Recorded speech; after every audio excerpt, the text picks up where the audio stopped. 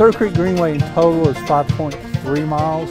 This section that we're redoing is approximately 2 miles. The biggest thing is the elimination for the time being of root heaves and bumps in the trail. This section that's currently being repaired and repaved is the original greenway in the city. It was put into place approximately in 1973. Some of these sections are at least 30 years old or older that have never been touched since then. It's one of the busiest sections of greenway, both for commuters as well as people who are just getting exercise. We will get citizen feedback, and this is the greenway we hear the most about. The greenway itself has evolved over the years into a recreational venue, but it's also a transportation corridor.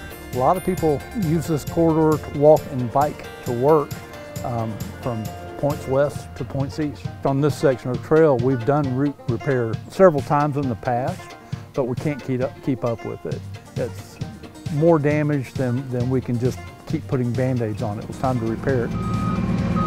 We had kind of an outlined map of areas we wanted to work on. Some of them were just failures in the soil itself. A lot of them were tree root related. They were making bumps. Came in with an excavator or a piece of equipment to peel the old asphalt up.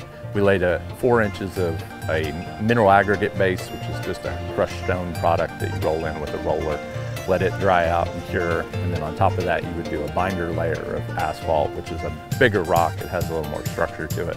And then the top coat would be what we call a CS mix. It's a very fine mix, so it's good for walking surface and makes for a smooth ride. Users will notice a much smoother trail, much like you see when your local roads are repaved. You're not going to have to look out for some of those speed bumps that were built in by the trees, and I think it'll just be all that much more to enjoy. If you ever find an issue on a greenway or a city park, call 311.